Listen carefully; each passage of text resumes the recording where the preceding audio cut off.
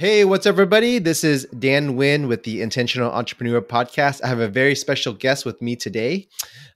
He helps high net worth individuals, real estate investors, business owners, and retirees grow and protect their wealth predictably and safely. He is a financial consultant, health and life agent, and has cultivated a reputation for putting his clients first, no matter what.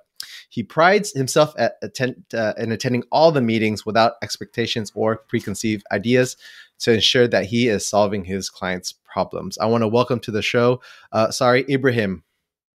Hey, Dan, thank you so much for having me on, man. I appreciate it. Yeah, my pleasure. And so today we're going to talk about the bank on yourself concept.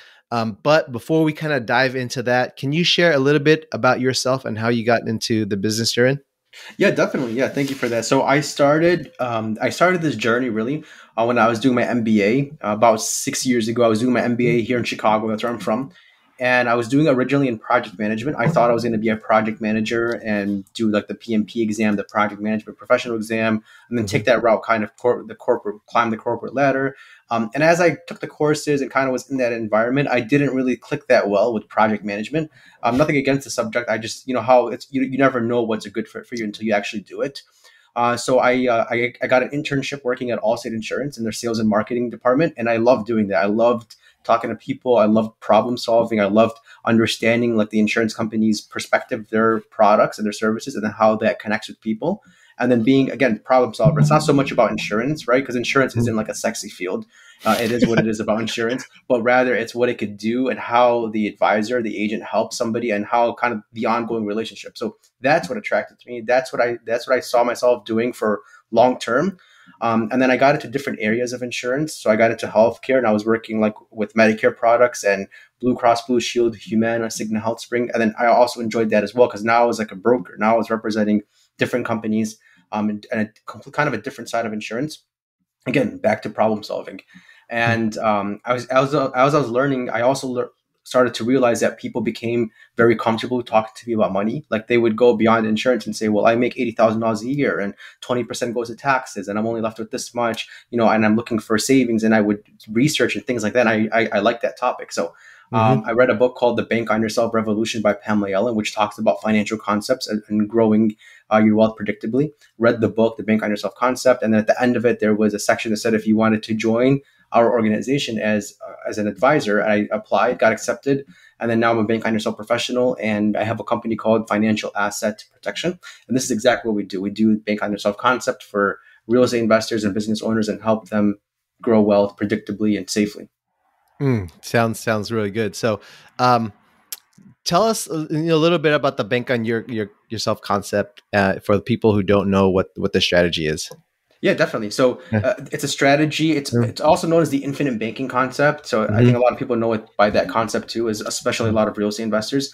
And what it is, it's a method. It's a method of growing wealth outside of the stock market. And it's also a way for you to become your own source of financing. So this way you don't have to go to banks for financing. You can go to yourself. Now, like on a fundamental or like technical level, like what exactly is it? It is the use of cash value whole life insurance, mainly used for the cash benefits rather than the life insurance. So it's high cash value life insurance used for living purposes while obviously you're still alive, to fund your deals, to fund your business, to pay payroll, to expand to other locations, kind of all internally done through your own banking system. So kind of 360 view, that's what the bank on yourself concept is and the purposes of it.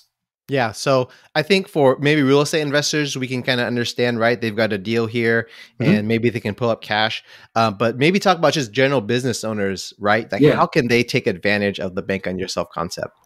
Yeah, definitely. Look, when I talk to a lot of clients, like one thing they're kind of like, there's like a dilemma I've noticed. Mhm. There's like, should I save cash for the future or should I reinvest it in my business? And that makes a big difference for different businesses. Like if it's a high cash business, like you own a manufacturing company, you constantly need like hundreds of thousands of dollars on hand Mhm. versus like if you're a financial services firm or a law firm, like you can go like 6 months sometimes until you get paid or even longer, depending on the case and other situations. So, I see a dilemma where like, do I save this cash or do I reinvest it back into the business? And Bank on Yourself could do both. So you could allocate funds to a life insurance policy, cash value life insurance policy, if it's properly structured, and then build up the cash and then be able to borrow against that to use for your business expenses and talk to your CPA. But there could be certain deductions with the interest you pay. towards the borrowing that money. So this way you're able to grow your cash, use it for your business, potentially get tax deductible interest. And you're borrowing. I think should be number one, is that you're borrowing on your own terms. So you're in control of the line of credit. One huge problem with lines of credit, if you've ever used one from a bank, there's a lot of restrictions around them, and they tend to be callable, meaning that the bank can say, all right, hey, we're cutting off the line of credit. Now you have 5 years to pay us back the balance, and you have to pay it back. It's in the ball's in their court. So Right. With the bank on yourself concept, you're in charge of that line of credit. Right. So you talk about saving money, right? So I guess, one of the differences, like if you need a line of credit or you need a loan, right? Yes. Because you don't have the money, right? Then you go to the bank. So with the bank on yourself concept, you do need to put that money aside, right? Obviously, part of it goes to the cost of insurance, and part of it goes to the cash value. But it's not like you can open up the policy tomorrow and then immediately borrow against it. Correct? Yeah, very well said, Dan. Exactly. You're exactly right. Right. It's not something where I could take $1 and then go borrow $5 with bank on yourself. Like I could, for example, in real estate, I could do that. I could take $1 and then buy something that's worth $5. And bank on yourself, it's kind of the opposite. It's the reverse of that. There's a capitalization period, a period of time where I have to fund the policy, grow it, and then once it reaches a certain amount of cash that I need, then I can start borrowing and you could use it that way. But yeah, you're right. Good point that there is a capitalization period, a period of time of actually growing the policy. Okay, so let's talk about real estate investors, because I think this is very popular because they're always borrowing like hard money, right? Yeah, for and sure. So the terms are like really break your knees type of terms, right? Yeah.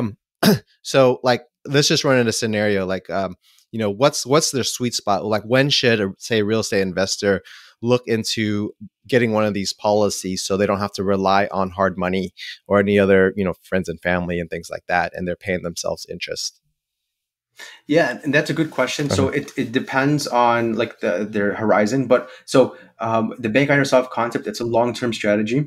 And it has different purposes. Like for example, the first purpose I think to bank on yourself, what you could do, and you could do this probably day one, you could do this, is that you could start allocating some of your expenses for real estate, like some of your closing costs or some of your legal costs or some of the renovations. You could start using a bank on yourself type whole life policy immediately for that. And then as you start gradually building up money in it, then you can start using that for down payments for banks and for hard money lenders. And then once you build up even more cash in that, then you could become your own mortgage or your own banker. So literally you find a property, let's just say it's $100,000, even numbers. It's $100,000. You can go to the policy and become your own mortgage now. You can even get really technical and like start your own like separate LLC. That's a financial LLC. Talk to your attorney about that.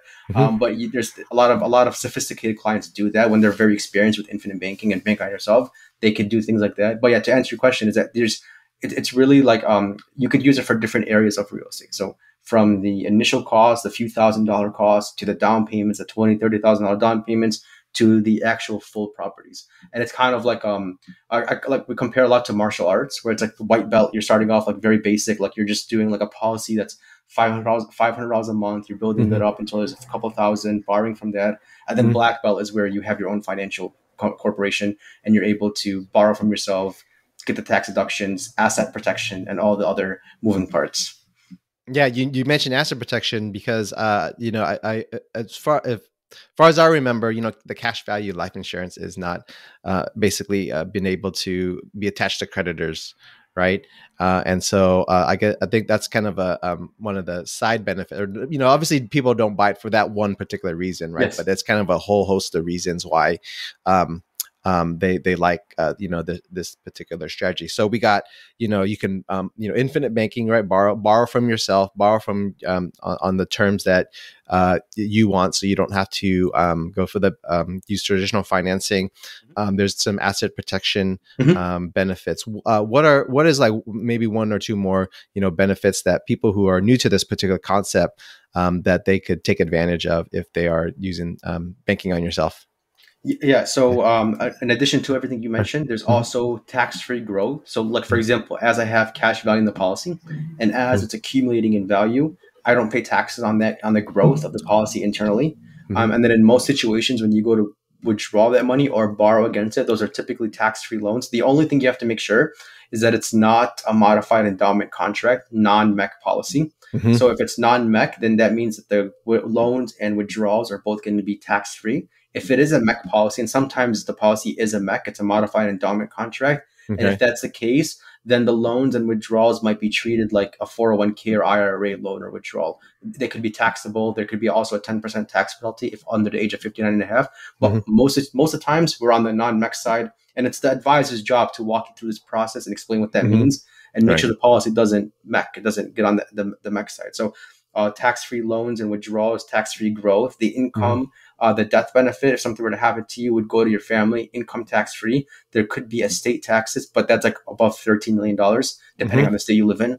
Right. So for the most part, so in other words, a lot of tax benefits with it. And then when you combine, and it becomes like a very intricate concept when you combine it with other areas like the asset protection, the tax benefits, the ability to finance on your own terms. Like you could be literally a real estate investor, you could have billions of dollars in assets under management, literally, Mhm. and have all these policies with cash value, have everything, all your properties have outstanding loans against them.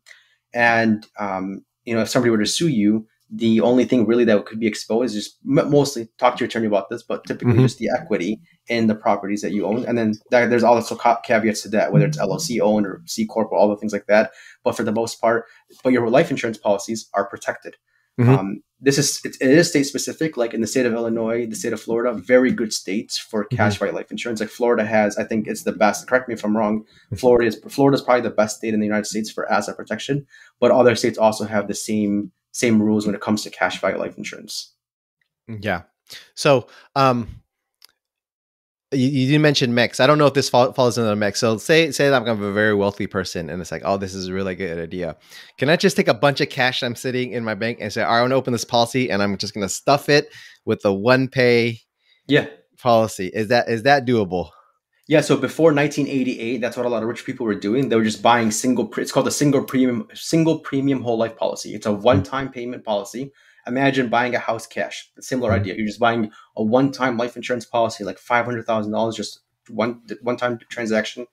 And a lot of rich people were doing that before 1988, and then Congress and the IRS caught up to it. And like, all right, we need to add some more red tape around this. And Mm-hmm. then that's when they created the TAMRA Act, which talks about the MEC policies. So even till today, you could still do that. You could take, for example, $500,000 from your checking account, deposit it all into a life insurance policy, own the life insurance policy, the cash value, and the life insurance in there, paid up for life, and it still grows.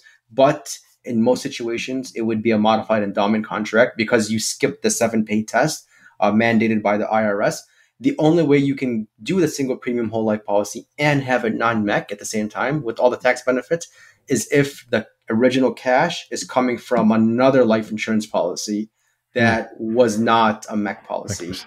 So like it's called a 1035 exchange, which is similar to real estate, like a 1031 exchange real estate. You Mm-hmm. could take, for example, 500,000 from one life insurance policy, roll it into a new life insurance policy, and then that would be a non-tax transfer, and the new policy would be non-taxable. It would be a non-MEC policy.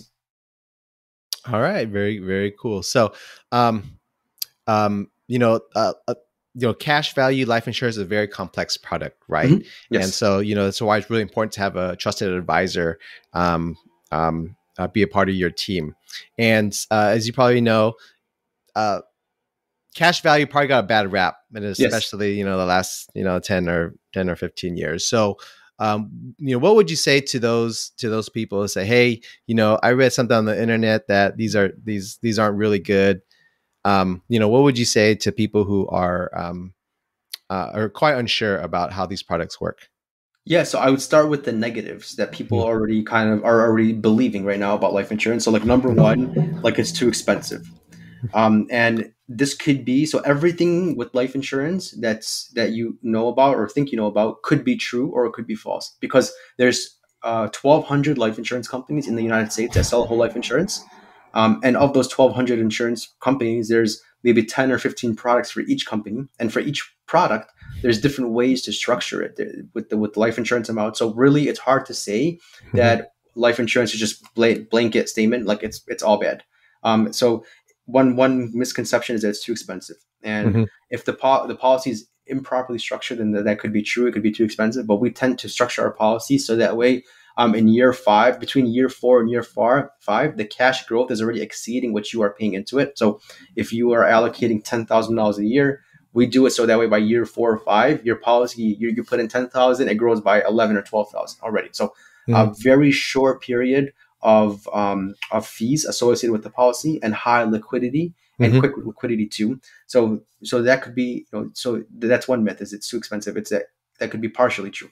Mm-hmm. And the second thing too is that it's usually unusual to borrow your own money. Like a lot of people, like for example, Dave Ramsey thinks it's stupid. You have to put money into a life insurance policy and then borrow your own money against it. And the the reasoning is, it's actually the way he's wording that is not true. Is that when you borrow from the life insurance, you're borrowing against the life insurance product that you have.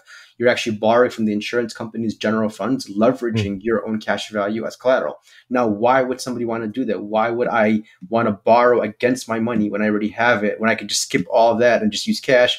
And the answer to that is because when you borrow against your money, it continues to grow as if you've never touched it. So that means that if you have a life insurance policy and you have your projections in front of you for the next 20 or 30 years, whether you take out a loan against that money or not, the policy grows either way. So now you think Mm-hmm. about it. You're a real estate investor. You want to build cash for the future and you want to use that money. Perfect examples. You could use life insurance for that. So the other part is the loans, is that there's a reason, there are logical and mathematical reasons for borrowing against your money. And there's something called an arbitrage too. This is where the growth of the policy actually outpaces the cost of the loan. So you borrow, for Mm-hmm. example, while you're paying back that loan. By the time you're done paying that loan, your cash growth would have exceeded what the interest you would have paid to borrow. So you pay interest to borrow the money, but you're also earning interest on your money while it's sitting there. And an arbitrage is when the interest you have outpaces the cost of capital. So Yeah. that's a huge advantage, especially for business owners and real estate investors, is that Mm-hmm. they can get that additional edge with their money. So let's stick with that one because I think that's Yeah. really a really interesting concept, Yep. especially because I guess you're right. The biggest objection is like, hey, I've got 100 grand sitting here, right, Mhm. in cash, right? Why would I open up, spend the next couple of years paying into this policy where I can just buy all cash Yeah. with this property? So that made me walk through me an example, right, and how like we can leverage cash value life insurance instead of just using our own cash to purchase a Mhm. property. Yeah, so let's say, for example, scenario A. Scenario A is you have $100,000 in cash, Mm-hmm. and then you're a real estate investor, and you want to buy, for example, a single family house for $100,000, and your intention is to rent it out. So scenario A, you just take $100,000 in cash from your checking account, buy that property. That's it. You're paid up cash, no mortgages, no liens. The advantages, no interest, nothing. You own the property outright. The disadvantages, what happened to the $100,000 now? Now it's in the property. Okay. In order for you to get that $100,000 back out, you would either have to sell the property or take out a loan against it. Scenario B is, let's just say you have $110,000. You need a little bit more room, Mm-hmm. and then you buy a single premium policy, a MEC policy, Mm-hmm. and then right away you would be able to borrow $100,000 in cash, finance that property now through yourself through the policy, Mm-hmm. and then you would use, for example, the rental income you have, pay from the rental income from the tenants you have, pay back the policy loan. Let's just say you do that over a 15-year period. Now, fast forward 15 years later, you have your uh, property with the appreciation. You have your life insurance policy with the appreciation. You have the loan paid off from the tenant who's been there. So you have more options with scenario B. Whereas scenario A is you took the $100,000 put into the property. Let's say you have the rental income. You would have the appreciation still from the house, but no cash life insurance policy that's been appreciating that during that entire time. So Mm-hmm. long term, you get to do more things with your money when it is being recycled and when it's being leveraged.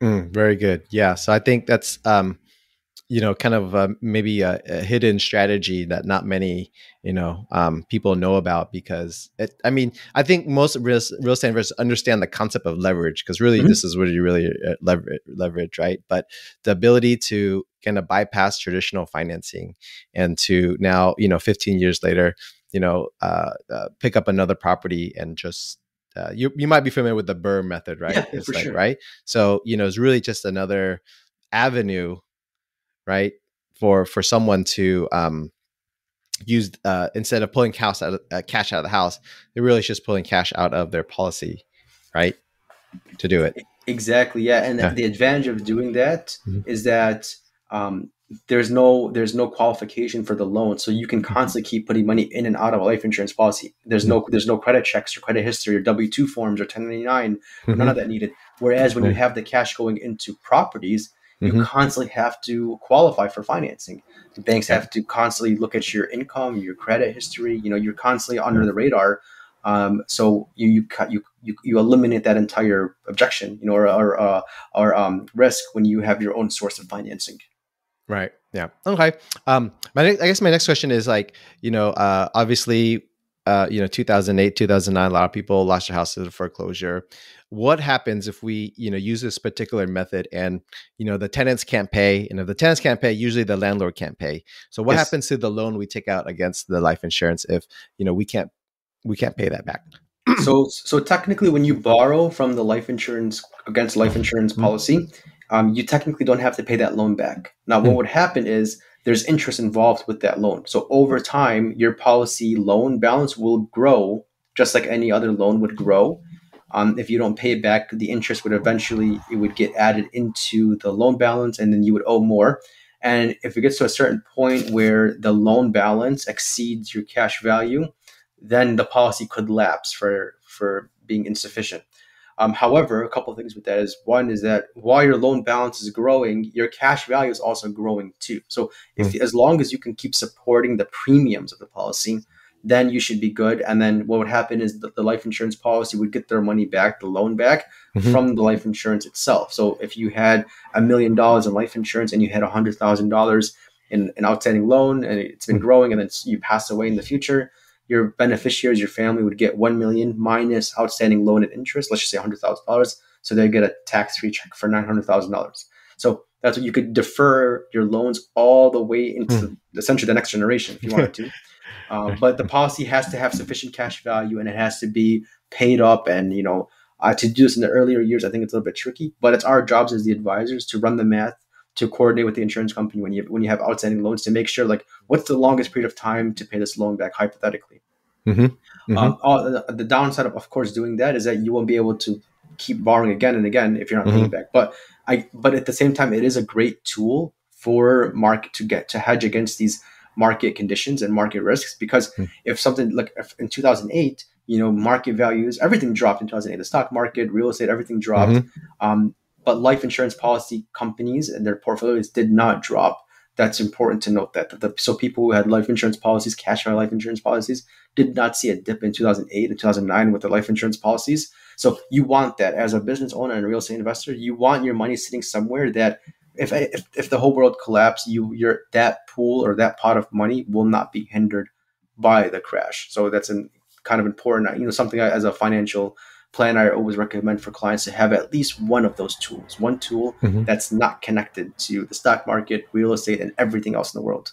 Right, right. Okay, we're here with Sarry Ibrahim talking about the bank on yourself strategy, and you do have your own podcast. So I want to, Yeah, if you can share about your own podcast.